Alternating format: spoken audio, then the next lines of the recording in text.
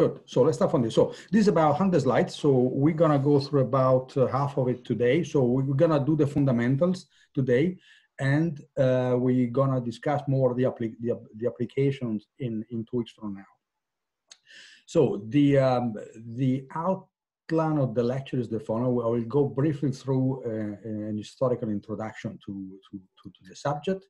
And then we'll discuss a bit what ionizing radiation is. So I do not know the background of the people. You know, we know that you come from different origin, your different level of graduation. So I'll try to be not too simplistic, but not too much advanced either. So I apologize if I say something which is too low or too high for some of you, but I'll try to be a bit sort of an average. So then we will see what are the effects of ionizing radiation on man, in fact. And then later on, the second part of the lecture, we'll probably go in slide into next week, will be the radiation quantity in units, the principle of radiation protection, a little bit more practical part, what are the means that are used to protect man from ionizing radiation, and also some overview of instrumentation that are used for monitoring ionizing radiation. Now, I think you all know that the discovery of radiation occurred in 1995 when William Röntgen discovered the X-rays. He called them X because of the unknown origin. So only later they found out that actually this unknown radiation at the time was actually produced by electrons accelerated in a tube that striking a target, would producing what we know is now Bremsstrahlung, that is X-rays, what we call now X-rays. And practically immediately, he realized that he could actually image the inner part of the body with this novel discovered X-rays. So in fact, only 2 years after the discovery of X-rays, the first medical use of X-rays were put at work by taking images of the bones of limbs of men. Now, more or less at the same time, you know, there was the discovery of the electron that actually explained the origin of X-rays by J.J. Thomson, you know, and always in the same period, it came the discovery of natural radioactivity by Henri Becquerel, and we will hear again his name because now the unit of activity is actually called Becquerel, replacing actually Curie, who was the previous unit, which is named after, you know, Marie and Pierre Curie, who always in the same year, the same period, was very, very, you know, a period dense of discoveries. They discovered the radioactivity from polonium and uranium. It all happened at the end of 1800. And now let's have a look at what is ionizing radiation. What is radioactivity and what are the sources of ionizing radiation.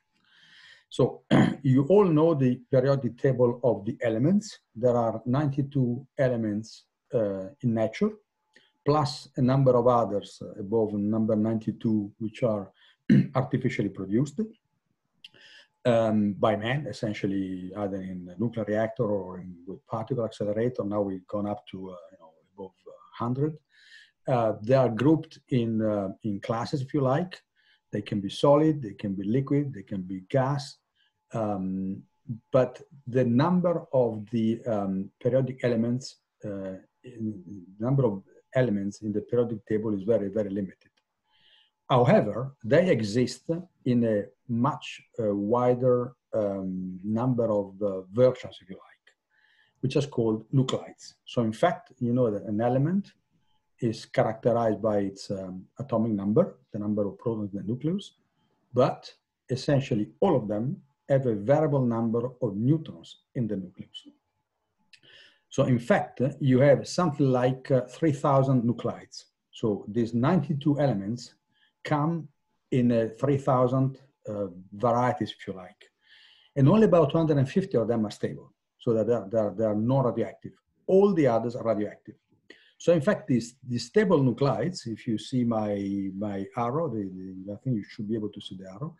The stable nuclei are those that more or less have an equal number of neutrons and protons for the first part of the periodic table of the elements, and then with the slight axis in neutrons. But they all sit more or less across the central part of this plot, where you have on the y-axis the number of neutrons in a nucleus, and on the y-axis number of protons. And the nuclides which have an excess of protons with respect to the number of neutrons that would ideally make them stable tend to be radioactive by getting rid of the excess energy by essentially converting a proton, because there are too many, into a neutron and a positron. So this part of the chart of nuclides are actually populated by what are called beta emitters. So you have nuclei which are unstable. We'll see the mechanism in a moment. They will get rid of the excess energy and go down to a stable state by emitting a positron.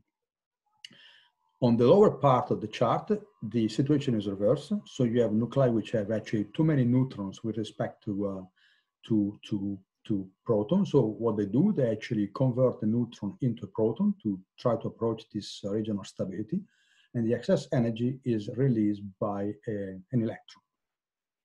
And the top part of the chart is actually populated by nuclei which are heavy, and they tend to eliminate the excess energy by a different type of decay, which is actually alpha decay, or in certain cases by simplification, by splitting the nucleus into smaller pieces. Now, there are actually two types of radiation, as we call them, directly ionizing and indirectly ionizing. Directly ionizing radiation is radiation which essentially can deliver energy, can transfer energy to matter directly through many small Coulomb interaction along the track. And these are the fast charge particles. So particles which carry an electric charge, like electrons, protons, or alpha particles. They can actually directly interact with matter and transfer energy through Coulomb interactions. Indirectly ionizing radiation, as the name says, are radiation that cannot directly transfer energy to matter, but that first need to transfer energy to charged particles, and then is this secondary charged particle that actually interact with matter and cause damage in case of human tissue, for instance. So these are essentially either X-ray or gamma ray photons or neutrons, which are neutral. So for instance, if you have a neutron that interacts with the human body, it's not the neutron itself that make a damage. The neutron essentially interacts with most likely the hydrogen content of our body. It sets in motion a proton. The proton is a charged particle that can directly ionize matter and then make a damage to cells, for instance. So they set in motion charged particles, and this charged particle, they transfer energy and cause damage to matter. So in fact, to summarize, a photon will set in motion an electron, and the electron will interact with matter. The neutron will set in motion a proton or a recoiling nuclei, depends on the case. And this charged particle will actually deposit energy into matter. Now, what is radioactivity? Well, we essentially anticipated. So some of the nuclides, I mean, most of these 3,000 nuclei that populate the chart of nuclides. So several, essentially all of the elements in nature, they appear in the form of various isotopes, and most of these, or nuclides, and most of these are radioactive. Are radioactive because they're unstable, they have too much energy, and the way they eliminate the energy is by, as we said before, by emitting from the nucleus a charged particle or a gamma ray in order to eliminate the excess energy and get down to a state of stable energy level. Now, as I anticipated, the the rate at which this nuclear transformation occurs is called activity, and the unit is the becquerel. A becquerel is simply 1 disintegration per second. So if you have a substance with an activity 1 becquerel, that means you have every second, on average, 1 disintegration. So the activity is simply the rate at which nuclide disintegrate. Now, the old unit, which is, I think, is still used in some countries, is the curie. Now, the reason why we went from the curie to the becquerel with the introduction of the International System of Units is because the becquerel is more, let's say, basic, it's just the inverse of a second. And also because the curie is a very big unit. So a 37 gigabecquerel, which is a huge amount of radioactivity.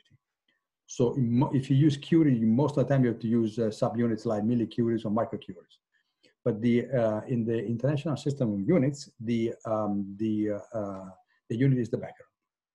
And the minus here is because the activity will actually decrease the number of nuclides you have in a certain amount of substance.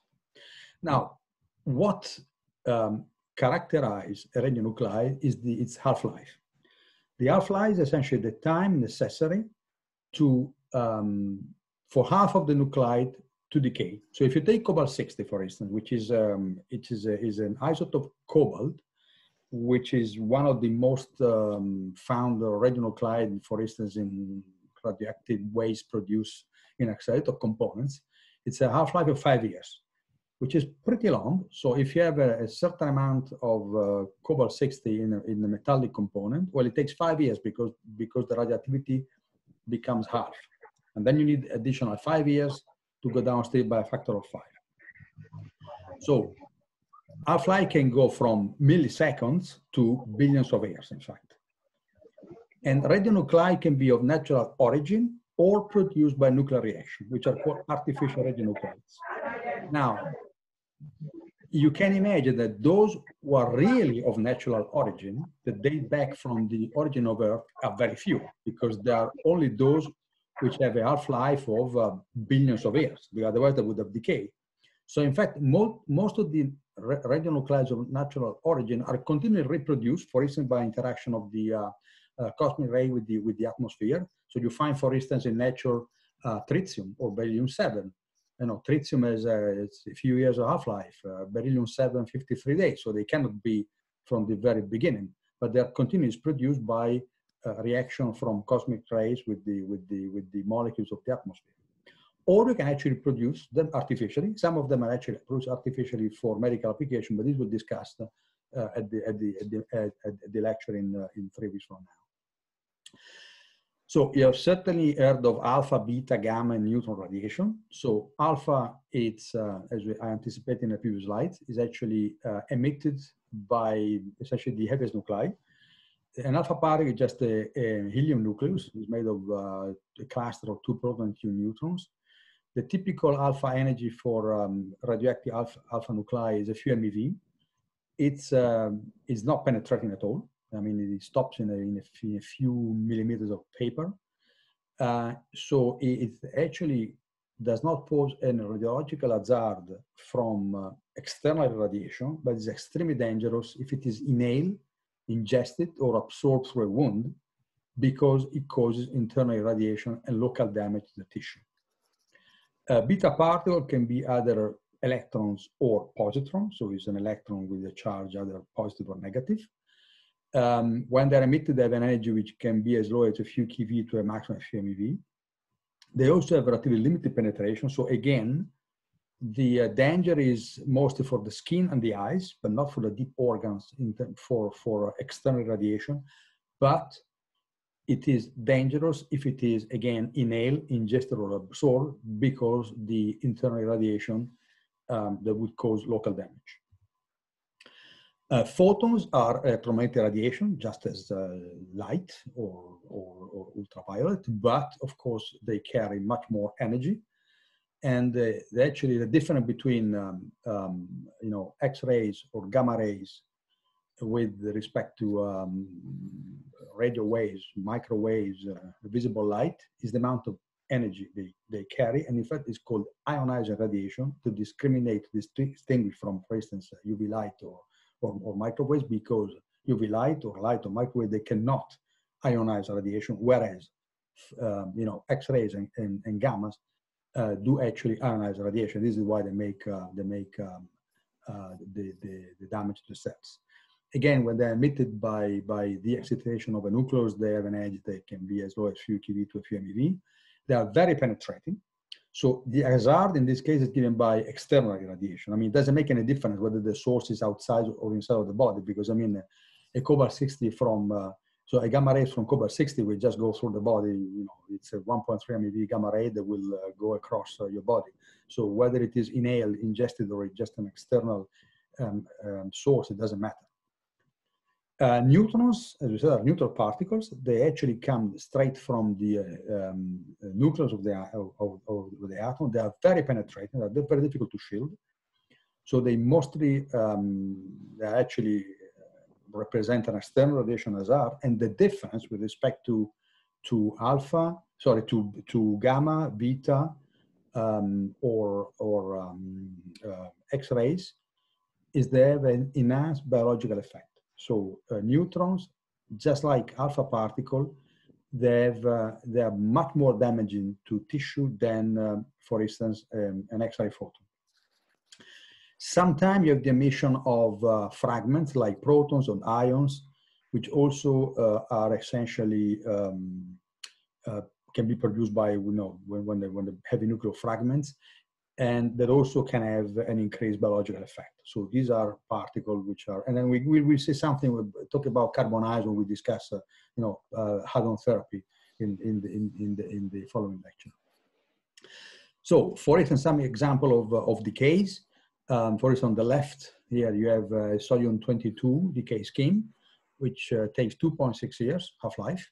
So the sodium-22 will disintegrate by an emission of gamma rays to, they can go straight to the stable state of neon-22, or it can decay into a metastable state of neon, which will then disexcite.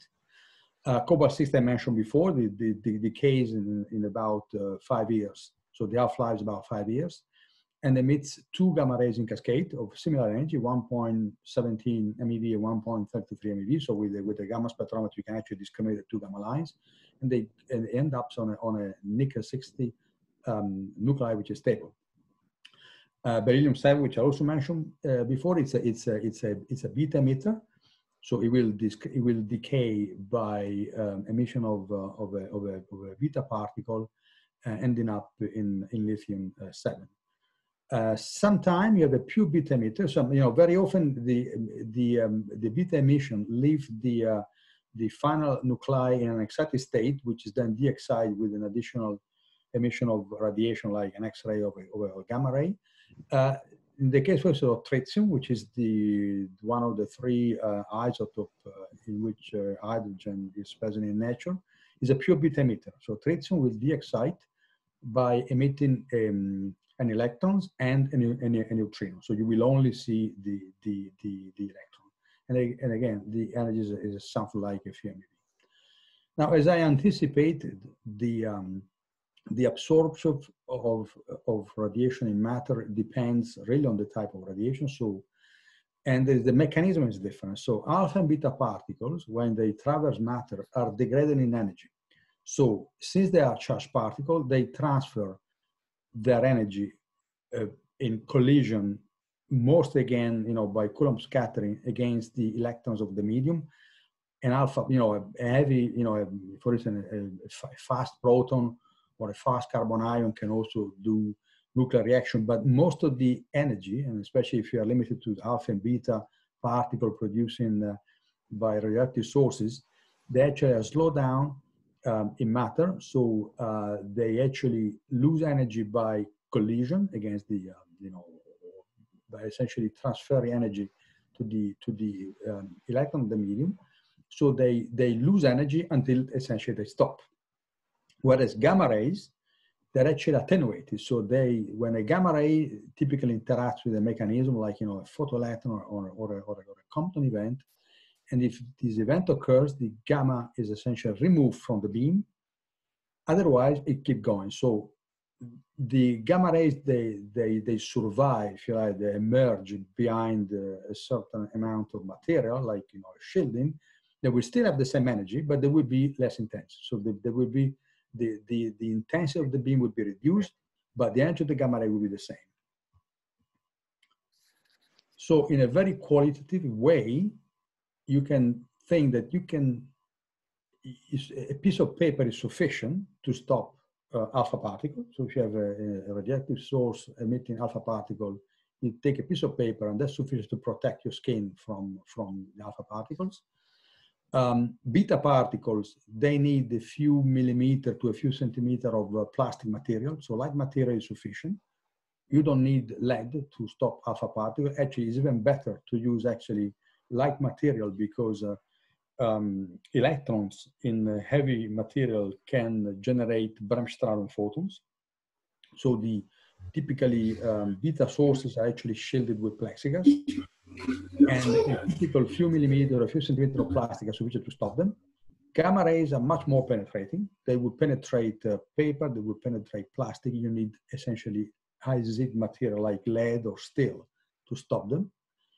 Neutron would need mostly material with a high hydrogen content because neutron will mostly interact by scattering, either elastic or inelastic scattering with the nucleus. So a neutrons of an energy of up to say 10 MeV would preferentially interact with the hydrogen content of the material, and concrete is the best material for shielding because it contains a lot of hydrogen.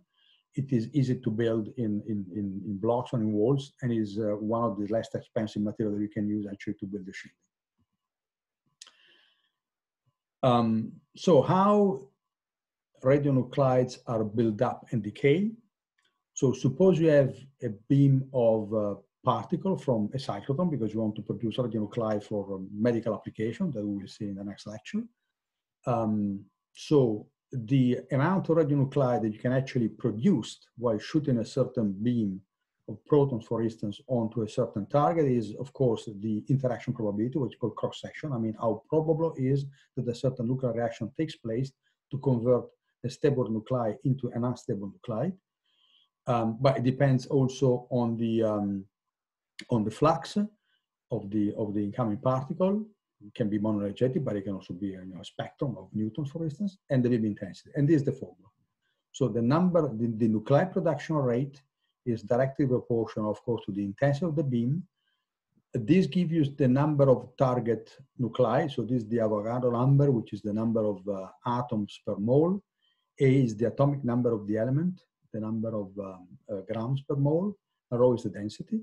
And then you integrate on the fluence of the incoming particle, the cross-section, which depends on the energy. And this will give you it will allow you to calculate how many nuclide of a certain species you can produce by a certain nuclear reaction. We will apply this one at the lecture on medical application in a couple of weeks. Now, you can guess that, I mean, the shorter is the half-life of the radionuclide, the faster it will build up, but also the faster it will decay. And in fact, the activity of a radionuclide that you are producing by, for instance, bombarding a certain target with the beam of protons depends on the radiation time with this formula. So you will increase by bombarding for a certain time, which we call T radiation, the maximum activity we can reach, which is the activity of saturation. It depends on this formula. And in fact, if this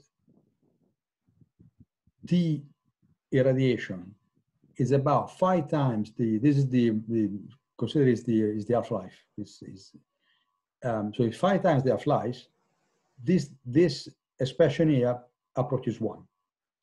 So if this half-life is short, you need a short irradiation time to make this term inside the brackets close to 1, because this goes quickly to 0. And you will reach the maximum activity you can actually create at saturation in a short time. If you want to produce cobalt-60 by radiating, for instance, cobalt-59 with neutrons, well, it takes 30 years because the cobalt-60 five times half-life, you need to irradiate for 5 or 6 half-life to reach saturation. The same is valid for the decay, because while you are actually producing a radionuclide, this will also decay, and will decay with this decay time, with this half-life. So if the half-life is very short, the decay will be very fast. If the half-life is very long, the decay will be very long. So in fact, this plot gives you the build-up and decay of a radionuclide, and it tells you that you want to produce a radionuclide, for instance, for medical application. Well, you need to radiate long enough to be able to produce a sufficient amount of what you need, taking also into account that the radionuclide is decaying while you're actually bombarding. And when you stop irradiating, you will have produced a certain amount, given this by AS times determined psi, and then it will start to decay.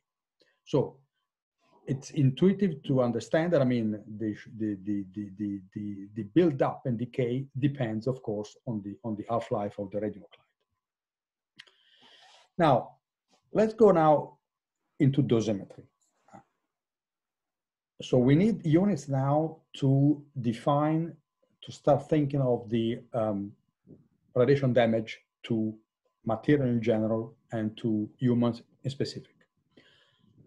So what counts here is well, we know, I mean, when radiation interact with any material, essentially deposit energy. So the energy deposited by a given radiation per unit mass is the SI units is joule over kilogram, and is called absorbed dose. And the special name is Gray. 1 Gray equals to 1 joule over 1 kilogram. Sorry for the mistake, the K should be lowercase. This is in SI units. If you go to the United States, they still talk about rad. The rad is 100th of a Gray. 1 Gray is a pretty big unit. We'll come to that in a while. A few grays of total body radiation is sufficient to kill a man. So 1 Gray of absorbed dose, it is quite a substantial amount of radiation absorbed by tissue.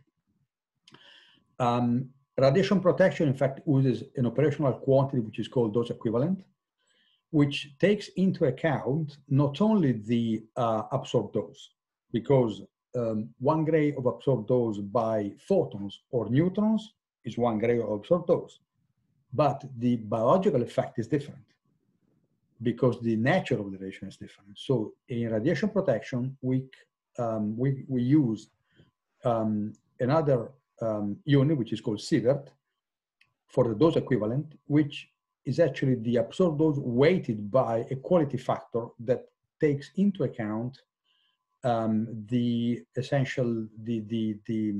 radiobiological effectiveness of the given radiation while interacting with tissue. So Q has no units, it's just a number, so that the sievert is still equivalent to a joule per kilogram, but remember is actually dose weighted by this quality factor. So now I have a question. Are we all exposed or not to some radioactive sources? And the answer, of course, is yes. And now, if everything goes well, I will try to show it to you. And I will show it by going to this. So I hope it works. I have a small detector plugged into my computer, which I actually show when I gave the last lecture, I think in Namibia 2 years ago, but now I have to do it remotely. So this the Medipix is a small pixel detector, which is a silicon sensor, essentially typically 300 micron thick, which is connected to a readout, which is a pixelated. So you have about in a 2 square centimeter surface, this is a 2 square centimeter surface silicon detector, you have 65,000 individual bump bonding connecting the silicon to the readout, which makes a pixel detector with 55 micron pixel size. So you can actually image over a 2 square centimeter radiation with a 55 micron resolution. This is the side of the detector. What I have now plugged in my computer is this one. This is the USB light type Medipix. The Medipix, this is actually the sensor side, is 2 square centimeters, 1.4 times 1.4 square centimeters, with the electronics, with a small readout. In this version, everything is on board. And the advantage of this, you can actually plug it into the computer with a USB cable. So it's very light, very compact. The principle is the following. When you have radiation interacting with the silicon there, this radiation creates a charge in the sensitive volume, no? Create charge, which is actually collected by the electrodes. The charge here is amplified, and the signal is compared to a threshold. And if the signal exceeds the threshold, it gives a count. It is actually counted. So charge deposited here is converted into an electrical signal in the amplifier, this blue box that you saw attached to the sensor. It's compared to a comparator, to a threshold, and if the signal exceeds the threshold, you have a count. The advantage with this type of detectors is that it's essentially noise-free. So you can set the threshold so to cut all the noise, and every signal is a real one. Now, this timepiece is very interesting because it actually can work in 3 different modes. One is the one I just explained, which is just counting particles. One is the one we tried to use. I hope it worked because, I mean, I tried a few times before the lecture. Sometimes it worked, sometimes it didn't. So the time over threshold mode is actually a mode in which you can actually measure the deposited energy. So when you get a signal, the signal is converting into I mean, the particle interacting with the silicon.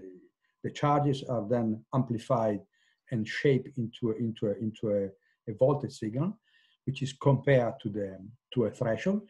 And then the number of counts are given by a clock, which is intrinsic with the electronics, which depends on the amplitude of the signal. So the longer the signal stays above threshold, the larger is the number of counts that you see here, and the other way around. So this tells you that the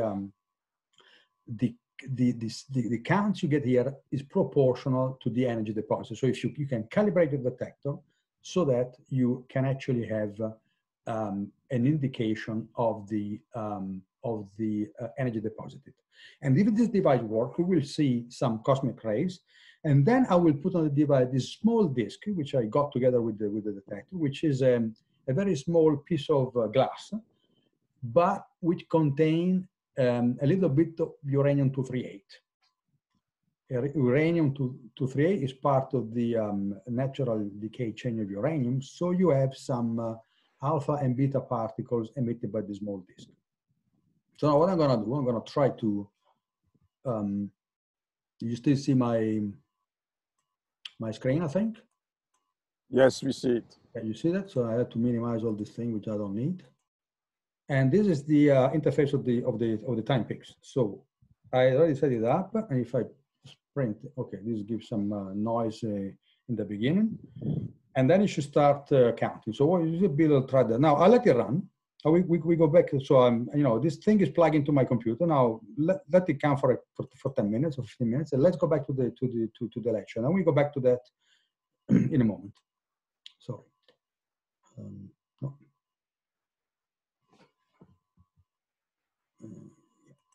Right. So the answer, of course, is yes. So what are the natural radiation levels? We will see something in 10 minutes. But essentially, we are all exposed to natural radioactivity. This is just the annual dose received in France. It depends on the country. It depends whether you have more mountain, what is the average altitude on the sea level, a number of things. But essentially, you have various components. One is the one coming from the Earth. So the material with which our houses are constructed, or the soil in which we will walk on, contains minerals, which include some radioactive nuclides. So about 0.5 millisievert is given by essentially radiation hidden in Earth. About 0.3 millisievert come from space, the one we're going to measure now with the Medipix. Some are actually ingested by food because everything contains. I mean, remember there are 92 natural elements, there are 3,000 nuclides, and most of them are radioactive. So any piece of food will contain some radioactive elements. Medical exposure, that depends, how many medical examinations you have. So this is a very variable with people. This 0.8 is just the average for the population in France. Very little come from the nuclear industry. So France, which has a lot of power station, but they contribute very little to the population, those. But the most one come from radon. Radon is a radioactive gas that it's inside one of the one of the three decay chains of the natural, radionuclide that are there since the origin of Earth. And this accounts for about half of what we all get in terms of radioactivity. And radon is there. So this is the periodic table of the elements we saw before. Radon is a radioactive gas, is a noble one, so it interacts very little. And in fact, it's not the radon itself which is actually giving dose to us. Radon is part of the decay chain of uranium-238, this tiny amount of stuff that I have in this small glass that I've showed you before. So it's here, radon-226, but the point is that two of the radionuclide that come after radon in the chain are polonium, polonium-218 and polonium-214, and these are alpha particle emitters. So these emit alpha particles, and as I said in one of the early slides, if a polonium is ingested, then, or inhaled, then the alpha particle that are produced in the disintegration of these two radionuclide will deposit energy locally. And since radon is a gas, what happens? The radon attaches to particulate, and then can actually be breathed by normal breathing, and will end up in the lungs. It will attach in the lung, and this is the damage which is actually given by the polonium. This is something that we all have. The distribution of radon on Earth is extremely dishomogeneous. There's region, like in Switzerland, there are certain regions of Switzerland, not where I live, not the Geneva area, but some of the other regions of Switzerland where they have a lot of radon. So you say most of the country have a low level. The unit is becquerel per cubic meter. So I would say until 50 becquerel per cubic meter is not much. When you start having 200-300 becquerel per cubic meter, then you should consider ways of reducing the radon exposure, which sometimes, I mean, radon is essentially a problem indoor. So in enclosed space, so typically you find it in cellars. But if you have construction material which is rich in for instance, uranium-238, then you will have the radon emanating from the walls or emanating from the basement. And then you might have radon accumulating in a room.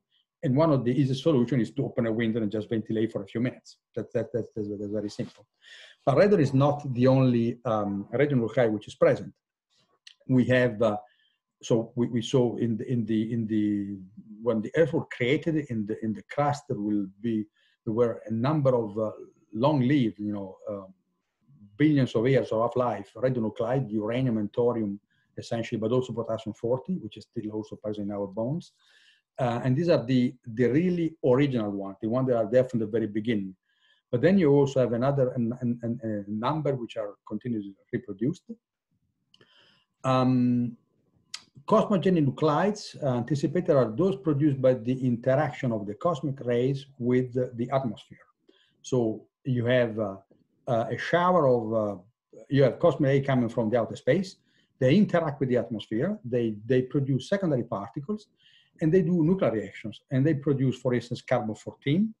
They produce tritium, which is 12 years half-life. They produce beryllium-7. And you find this, so we call them, say, natural radionuclide, but are, say, cosmogenic. They're actually continually produced by interacting with the atmosphere. Now, let's go back and have a look if the detector has counted anything.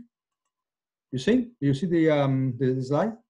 So these are the interaction of cosmic rays in this 2 square centimeter silicon detector since I started. Now, if I take my small uranium glass and I put it on top, you should see something more. Sorry, I think I stopped. So, oh no, sorry, it has stopped because I put 1,000. So I started again. See if it works. Yeah. You see, I put the glass now. You see how fast it goes. Mm-hmm. So these are curly tracks are electrons, in fact. So this is not cosmic rays. Cosmic ray, you know, they build up at a much lower rate. You know, so we saw the few tracks in about, you know, what was that, 10 minutes. These are actually electron tracks left by the small amount of natural radioactivity we use in the glass. So you can actually image radiation with this small device.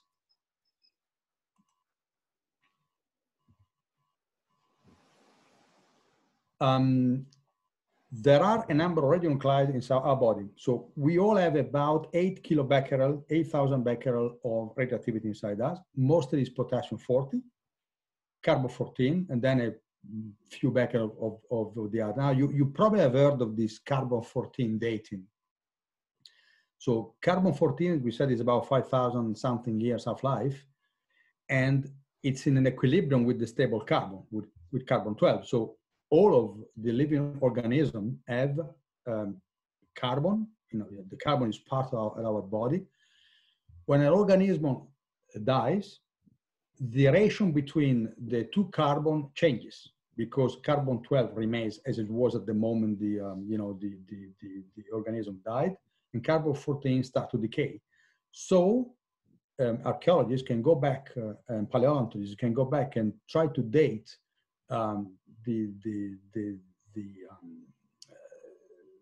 the age of a fossil, of an organism who died long ago by looking at the ratio between the carbon-14 and carbon-12, because this ratio changes with time after the organism has died. The exposure to which we are all subject is also much affected by altitude. So, as I showed before, at ground level, we have about 300-400 microsievert contribution per year from cosmic rays. So in the Geneva region, which is about 380 meters above, 500 meters above sea level, the natural background radiation, which is a mixture of the cosmic as the terrestrial, is 0.1 microsievert per hour. So, in fact, I mean, at CERN, we have a personal dosimeter, which is a semi-active one, and the system automatically subtract, when you read the dosimeter, 2 microsievert per day, because that's the natural background that we all receive living in Geneva, at CERN as well, by the natural background, cosmic and terrestrial. But if you go up, then increases a lot. And if you go to flight level, so between 10 and 12, 13 kilometers, which is the average flying altitude of commercial aircraft, the dose rate varies between 2.5 and 5 microsievert per hour. It depends on the altitude. Between 10 and 13 kilometers, it changes quite a lot. It depends on the route, because if you go close to the poles, you have less geomagnetic shielding, you have a higher dose rate. If you're close to the equator, you are less, better shielded by the Earth magnetic field.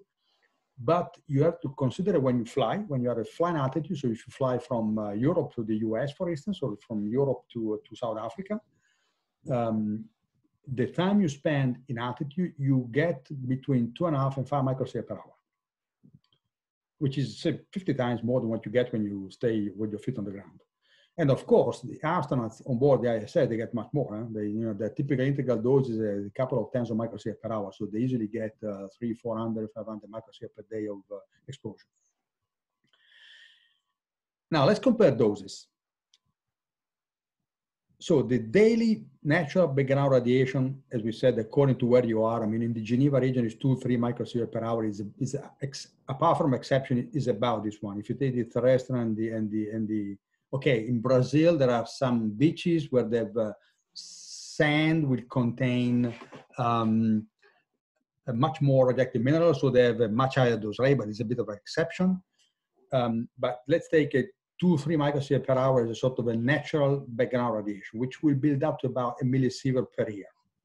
And then if you look at what I gave you before, the average exposure we all receives between 2 and 3, depends. I mean, if you live in an area where there is more radon, whether you get some radiography, you know, medical exposure, but otherwise is this one. A chest X-ray will give you 10 microsievert.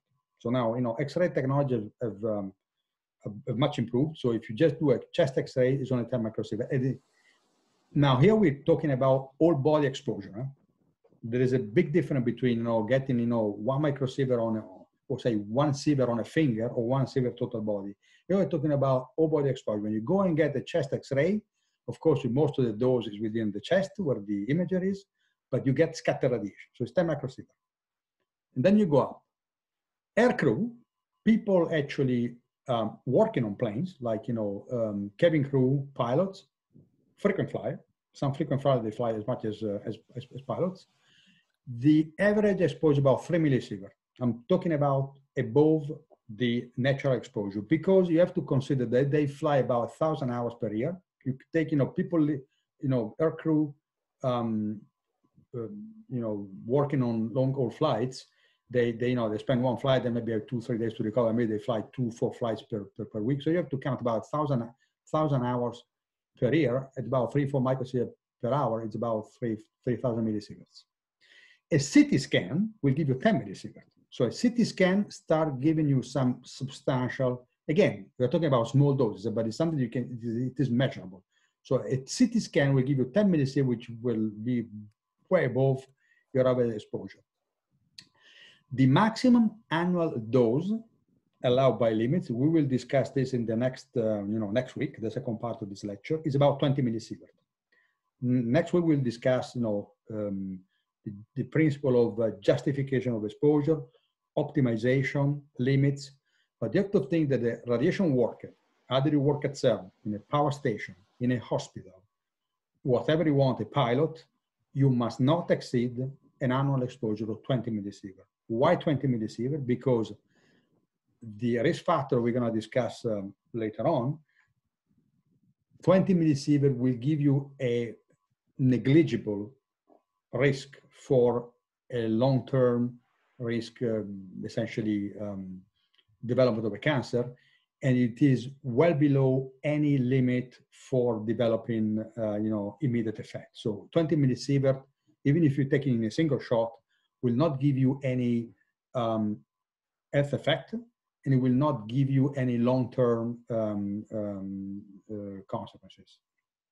Above this 20, exposure must be justified. It could be that you have to give somebody 50 millisievert in a shot. I mean, if you have a radiological accident, you know, like, you know, Chernobyl or Fukushima or what has happened, sometimes you have to send in people because, you know, to rescue maybe workers that were there, they can, you know, they've been wounded, maybe you have to recover people, you have to maybe secure some situations. So in planned circumstances, you can actually expose people to more than the 20 millisievert, and up to 100 millisievert, this is still considered a low dose. Above 100 millisievert, you start going into the domain of doses where effects may not be completely negligible.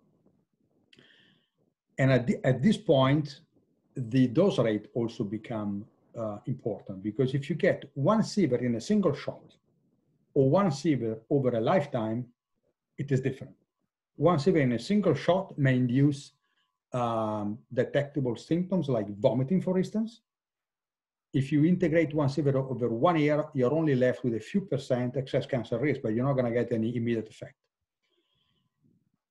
And the lethal dose for men is between 5 and 10 sievert, all body exposure. So if somebody gets in a single shot 5 sievert, you have about 50% chance of dying. When you do radiation therapy to a patient, they get a much higher dose. They get 2 sievert per fraction over several weeks, but this dose is given not total body, it's given to a very, very small amount of the body. It's given only to the tumor site. So remember, all body dose or dose given to a single organ, they do not have the same effect. And if I don't know if somebody of you remembers, maybe Kateva remember, many years ago, there was this case of this Russian spy that was killed in England. It was poisoned by polonium-210, one of the polonium isotopes. It was discovered that it was actually poisoned with the radioactive polonium, and the post-mortem examination, the study, showed that they got 18 sievert, which is a lethal dose. There's no way you can survive with 18 sievert. So just to give you, so when you get around 1 sievert, it's becoming, you know, a bit to the limit. The interesting thing, if you go back about 100 years, you know, a few years after, you know, in the 20s more or less, so 20 years after the discovery of radioactivity, and when, you know, they started to dig out radioactive substances, it was thought that radiation was good. So there were actually products rich in radiation, because they thought the radiation was good for the human health. And essentially, it was realized that it was not the case when they started to detect a substantial number of cases of radiation sickness. And one of the most famous cases was this workers in the US in a watch factory. They were actually, these ladies were actually painting the quadrant of the watch with the fluorescent paint, which was rich on radium, because they were making the watch visible at night. But the point, they were actually licking the tip of the paint of the paint, and they got radiation poison. And once a number of them died, it was, I mean, that was one of the cases in which it was really realized that radiation can be really dangerous. So again, don't be scared. Small exposure like the one we are all exposed is part of life, but chronic and acute exposure may be extremely dangerous. So these were products that were actually on the market 100 years ago, until it was realized it was not that good. Now, I would like to close this part of the lecture with looking at the effects, how radiation actually interacts, I mean, how it makes damage to the human body. And then we're gonna see next week a bit more the application. So why is radiation dosimetry important? Because of the fact of the interaction of radiation with the matter. So this is why we have radiation dosimetry. So all biological systems are susceptible to damage by radiation, and the basic rule is the more complex is the organism, the easier it is to damage it. So the dose you need to damage a bacterium, it's thousands of grays. With man, we said 4 gray, which is a tiny amount of energy, because a whole body dose of 4 gray will only raise your body temperature by 0.001 degree. So nothing, you cannot measure it, but it could kill you. So 4 gray is a substantial amount of energy, but it would do nothing to a bacterium, because the bacterium is way too simple. We need a much higher amount of radiation to damage a simple organism. And this is why radiation damages organism. Well, we said them in the early slides, because in fact, radiation imparts energy to atoms and molecules. So what you do, you perturb the atomic and molecular bonds, essentially. So, and there are 2 effects, in fact. You can either, radiation can, absorb energy released by radiation can either kill the cell directly, because you damage for instance, the molecular bonds, or it may form reactive species, which are called free radicals, which are toxic for the cell. And then it's a sort of an indirect damage. And the main of the dosimetry, as the name says, is the measurements of the absorbed dose in order to be able to, for instance, protect man against the harmful effect. So as we said, you have a primary particle track. We can actually damage directly the DNA. I mean, the most damage is always to the DNA of the cell. If you cause a single strand break, the damage can be repaired. If you produce a double strand break, so if you break the double strand at the same time, the damage is irreparable. And neutrons, for instance, are much more capable of producing double strand break than photons. That is why they have a higher biological effect.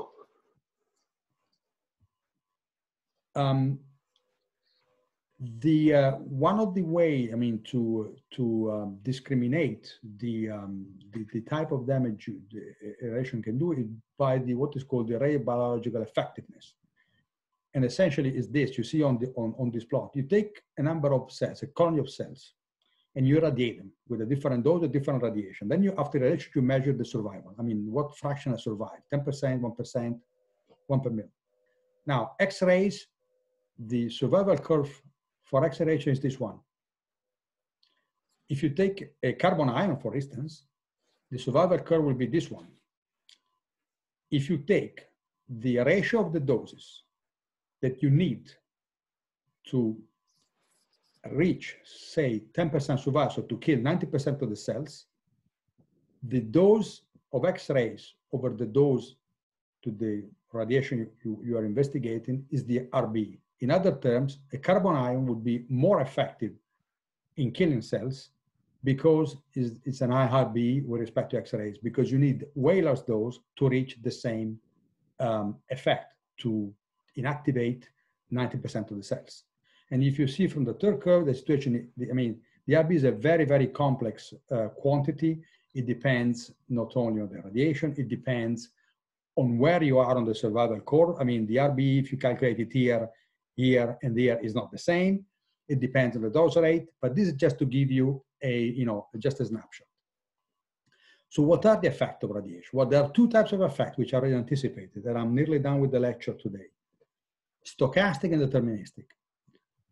So a stochastic effect, as the name says, is a probabilistic effect. There is no dose threshold. There is a big debate on this, whether there is a threshold, there is not, but we assume there is no threshold, and the stochastic effect is the linear function of dose. And these effects are long-term effect, is genetic defects. We can cause, genetic, be transmitted to the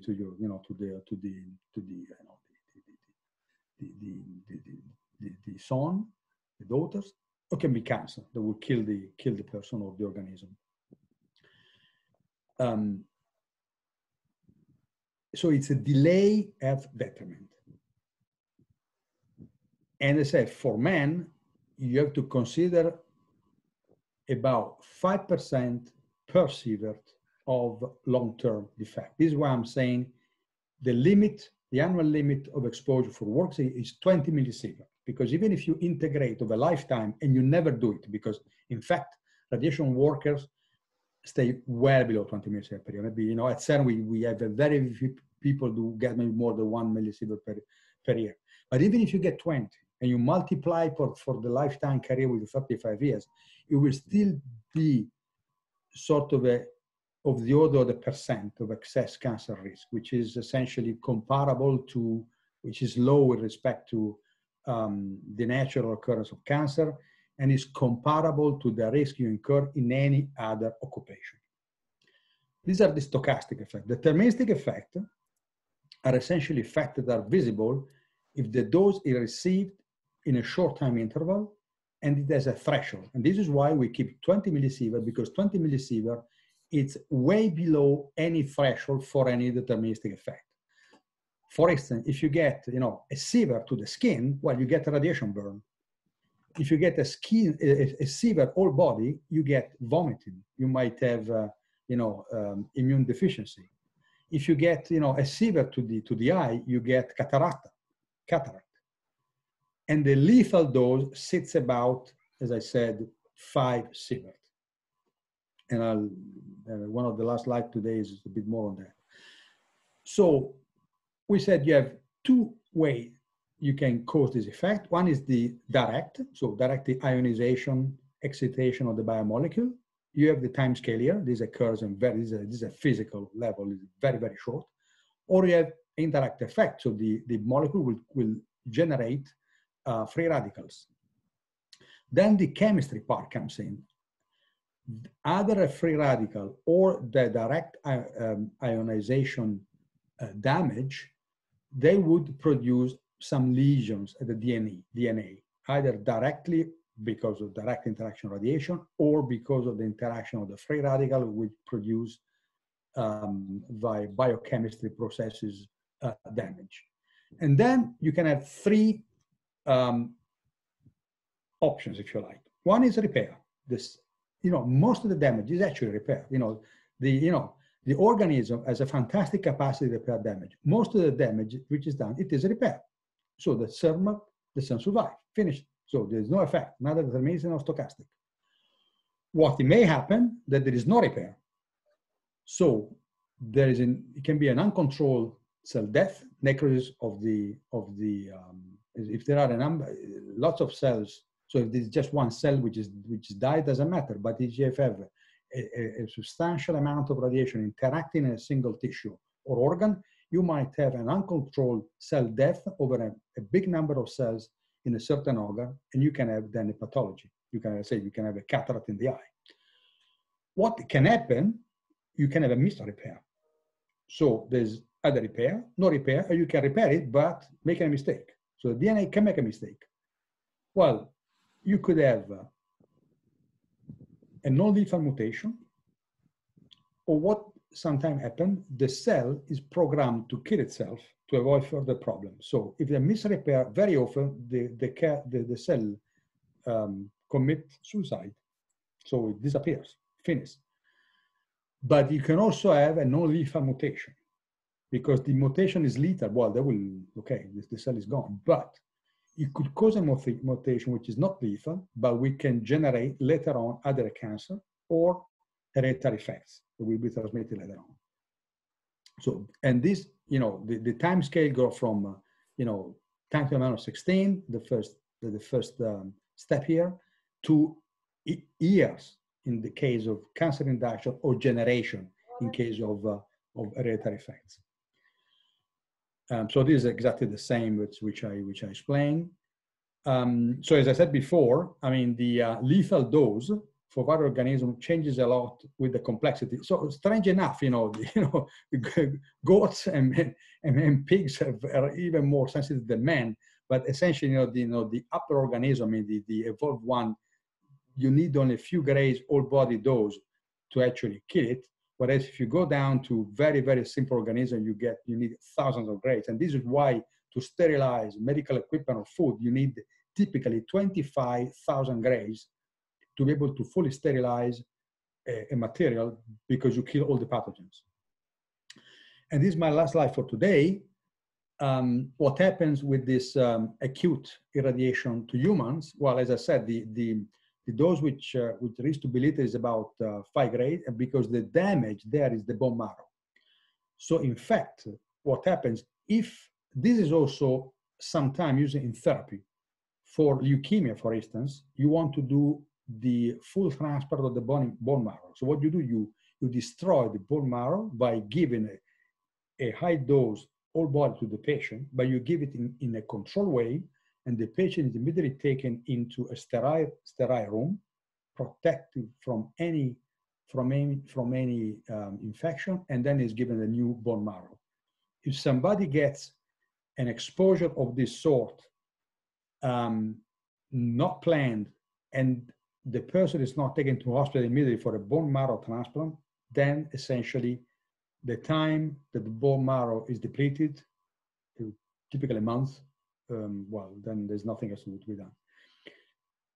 An exposure above 5 gray is very often lethal, because you may damage to intestine and the lungs, and then typically in 10-20 days you're done.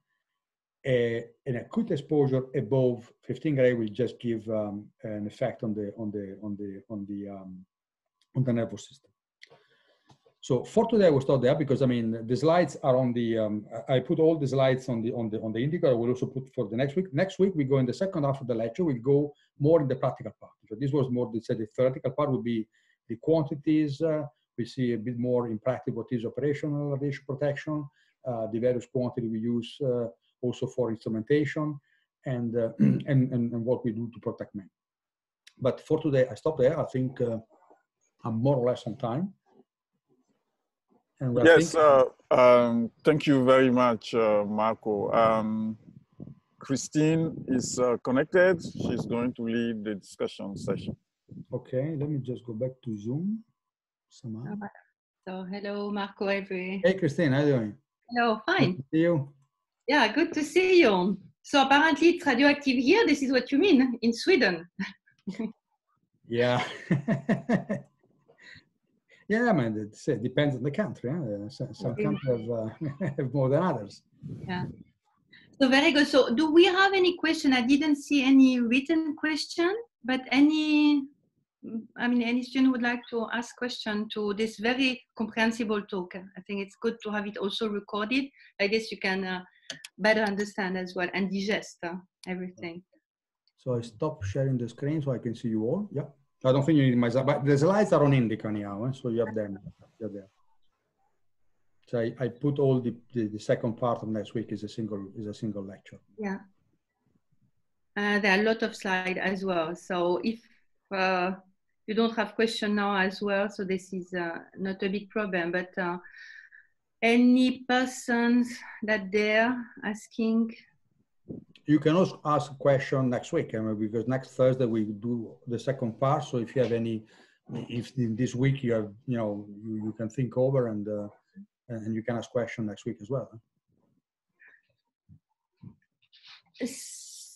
Any person curious? Because one of the things I was still curious that for the case of the worldwide radon risk that you were showing, so there's not much data for Africa somehow. Yeah, probably not. No, it depends. Really, take Switzerland, which is a small country. Here in the Geneva region, there's nothing. But if you go to Tessin, or if you go to the canton, which is close to the Jura, they have much more. In Tessin, they have building with 600-700 becquerel per gram, per cubic meter, which is huge. Yeah. Africa, I don't think there is much in general.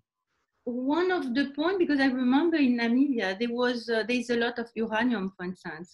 So it means that there are a lot of people who should as well have those information. So yeah. Because remember, the radon is a problem indoor. So outdoor, it's a gas. It really accumulates in closed spaces. So it's also depend on the construction material of the walls of your house. Mm-hmm. If you have a wooden wall buff, you don't let uranium content there.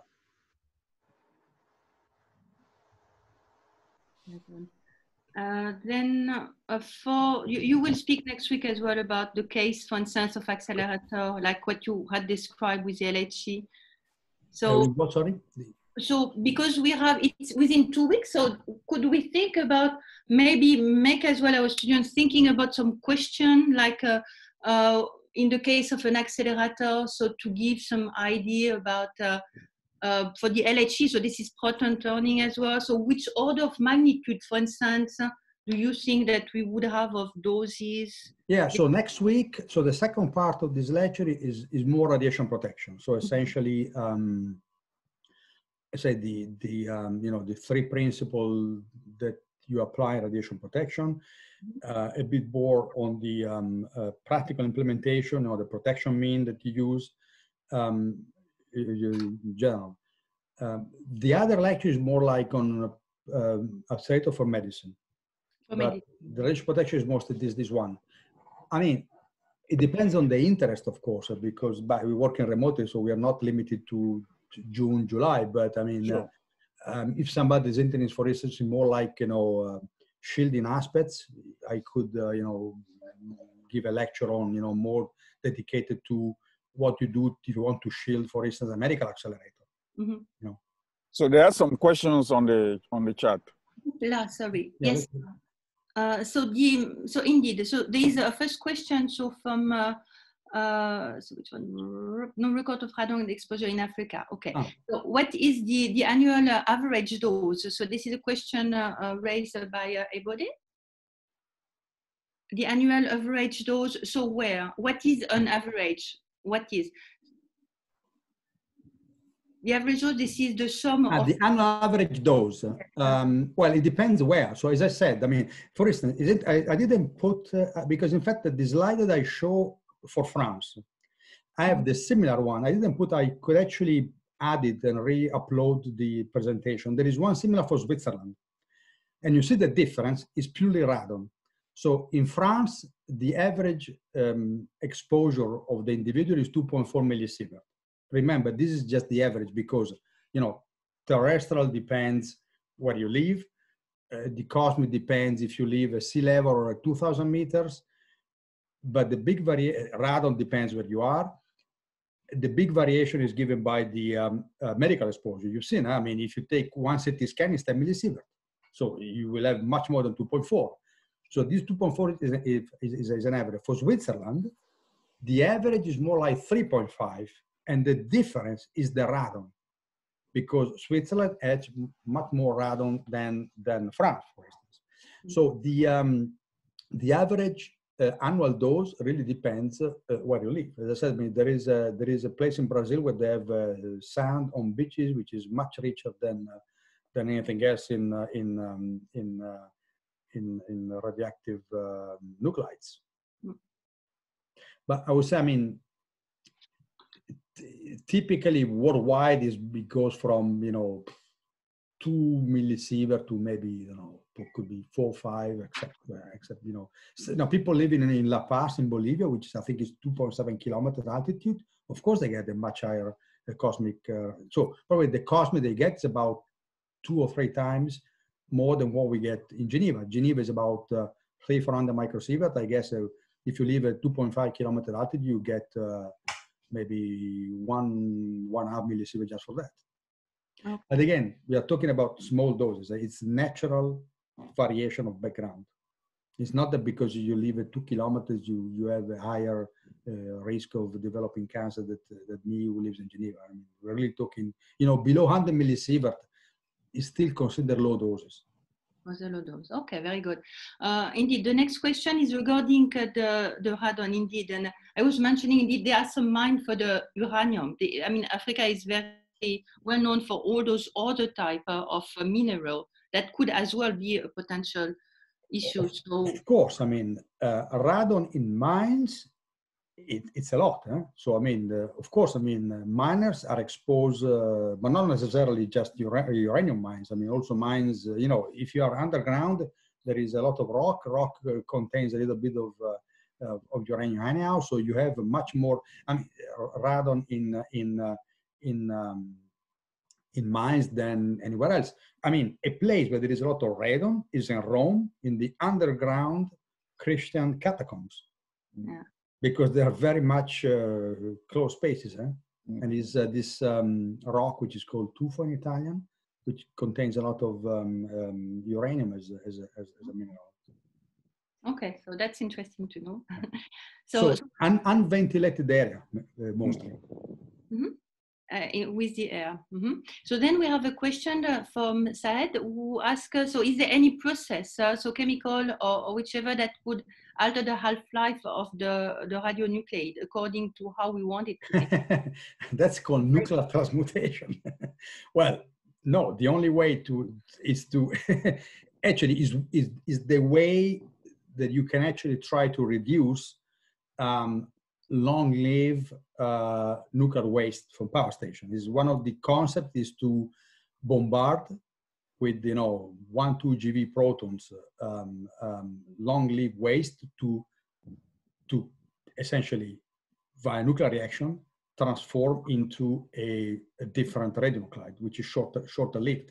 You cannot actually change the half-life of that specific nuclide. You can convert the nuclide by a nuclear reaction into a different nuclide, which is a different half-life, but it might also have a different emission.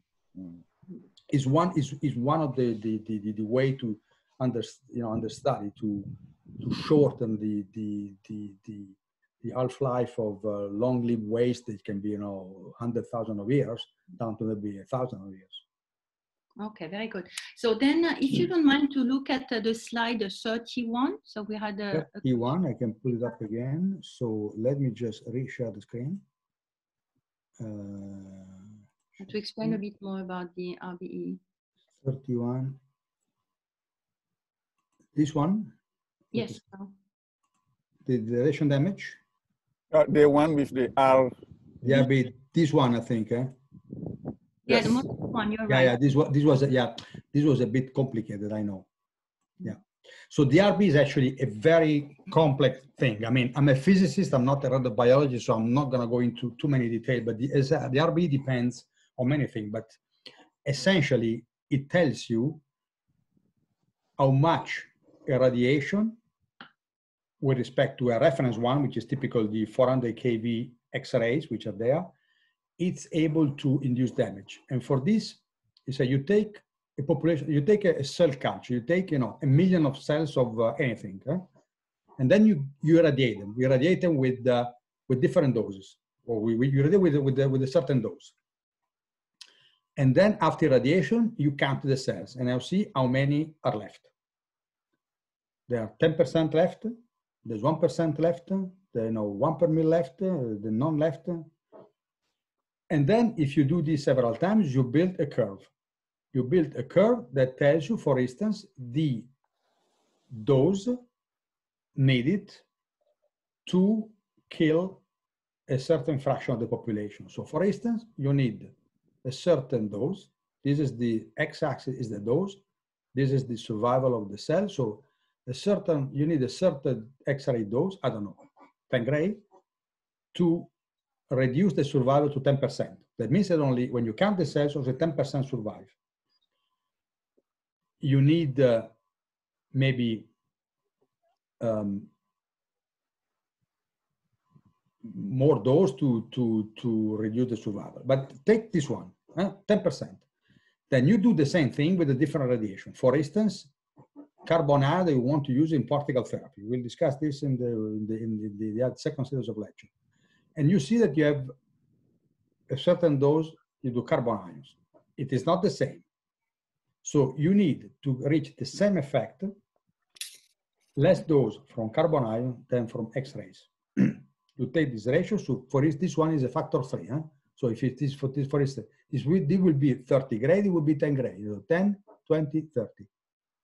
So the ratio between the 30 gray from X-rays and the 10 gray from carbon ions that are needed to reach the same effect is the RB of carbon ion with respect to X-rays.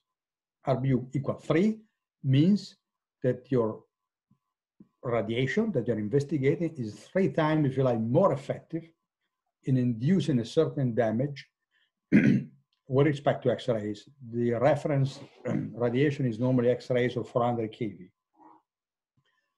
X-rays of 400 kV is called low LET radiation. 1 MeV photon from cobalt-60 is not substantially different, would still be RB equal 1.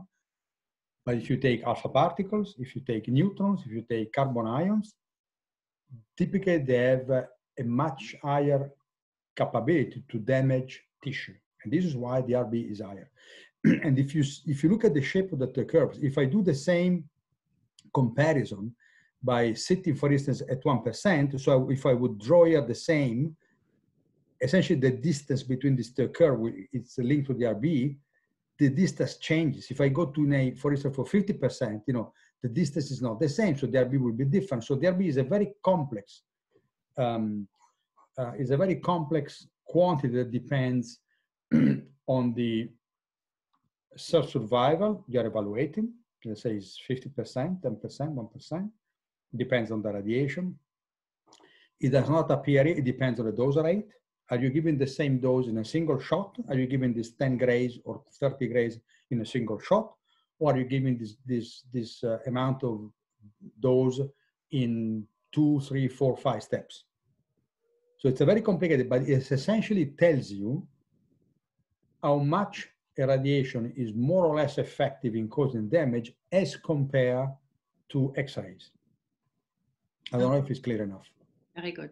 I think it was really clear.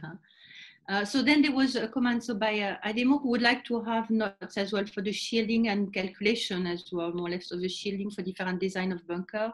Especially you want to apply this to medical accelerator of kilovolt, the X-ray machine.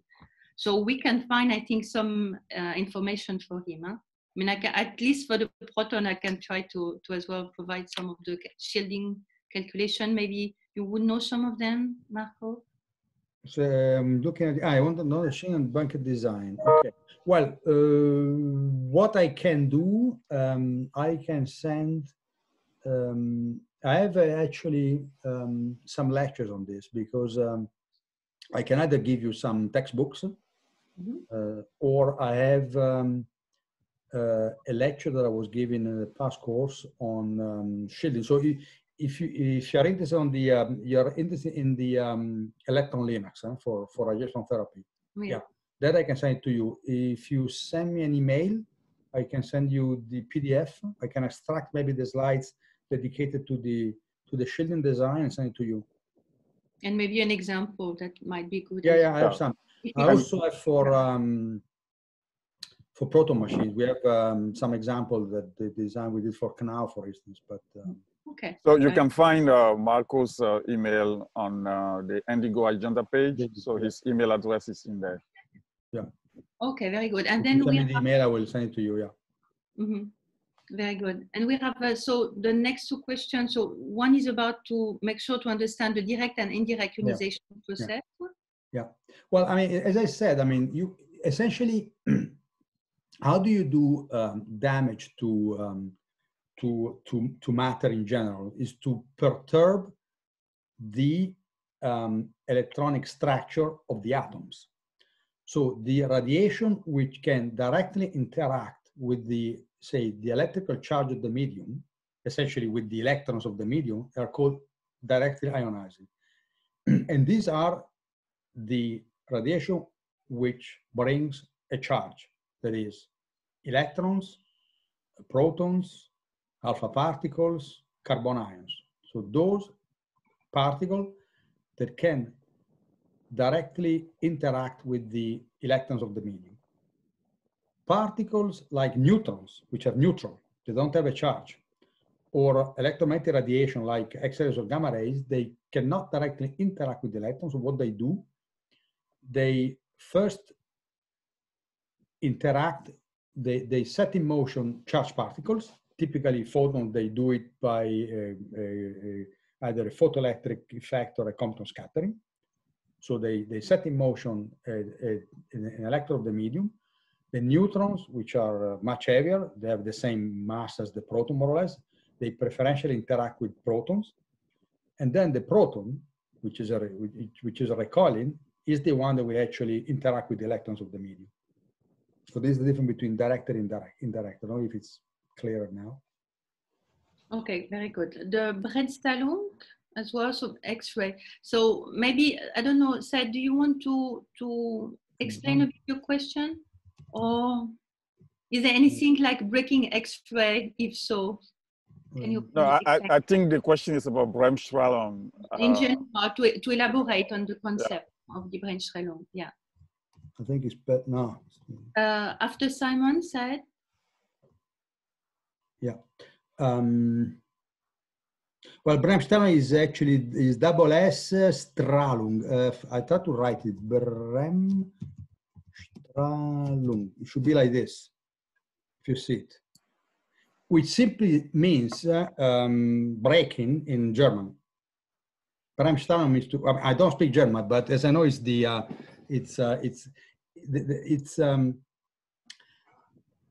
it's when an electron interact with the yeah, it's a breaking X-ray. Yeah, exactly. I mean, it's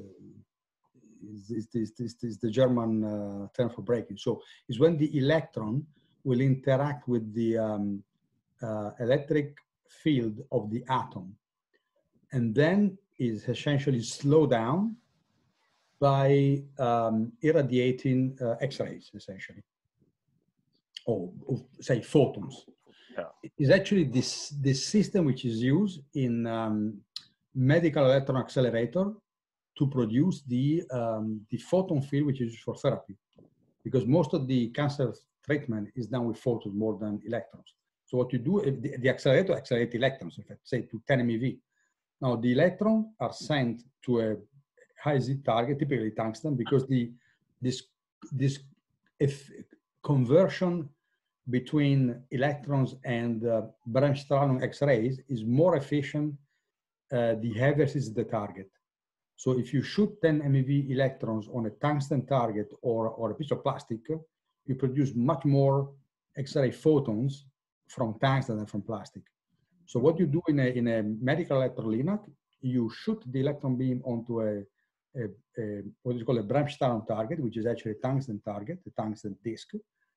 And the electrons are actually slowed down and brought to rest at a certain point. And while doing this, the interaction with the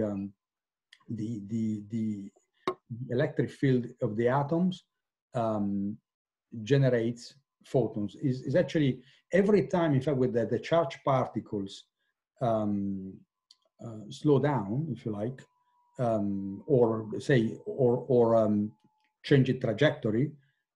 It's, I mean, Christine can be even more precise. Is what happens also in synchrotron with synchrotron radiation. I mean, in that case, the electrons are following a curve. You know, they change part of their acceleration, and they throw away part of the energy by X-rays. Is this a similar principle, in fact? Which in a synchrotron, it's a parasitic phenomenon, except in synchrotron light source, which is done on purpose, and it happens also in matter. Yeah, very good.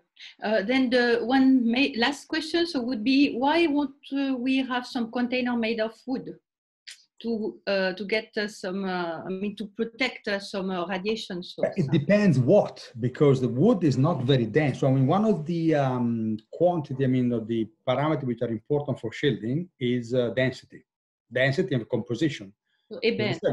So wood is very light, so it can be okay to shield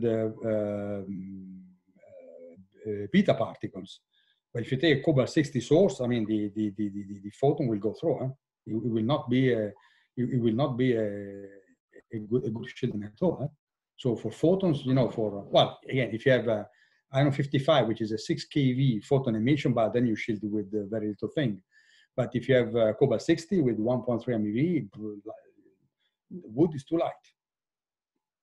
Okay. For instance, I mean, a very efficient material to shield neutrons is water. You know, in a nuclear reactor, or in a facility for storing spent fuel, you put the uranium bar in water, because the water, you know, absorb neutrons. Maybe it's not very practical to build a shield made of water, aquarium. Yeah. Water is very efficient because you have lots of hydrogen, and of course neutrons interact with hydrogen and slow down. Yeah, low Z. Yeah, very good. So I think that we pass our time. So I guess that if there is any other question, we can keep them for next week. You can still ask next week. I mean, when we can start, you know, with 5 minutes or 10 minutes question next week. So next week the lecture is going to be lighter. I can anticipate. This was a bit more fundamental. Next one is would be a lot of images, also picture, a little bit of instrumentation, but it's going to be a bit lighter. Okay, very good. So hope you enjoy it. And I think so. We cannot clap, but thanks a lot. So we see next week, same time. Exactly. Yeah. Thank you very much, Marco. Okay. Thank you so much. Thank you, Katevi. Yeah. Bye. Thank you, Christine. Bye. Thank you. Bye. So, Marco, just one thing. The lectures are recorded, and I'm going to put the recording back onto the Indigo agenda page. Okay, it's fine. No problem. Thank you. Okay. Okay. Very good. Bye. Thank you very much. Bye. Bye, everybody. Bye, everybody. Cheers. Cheers.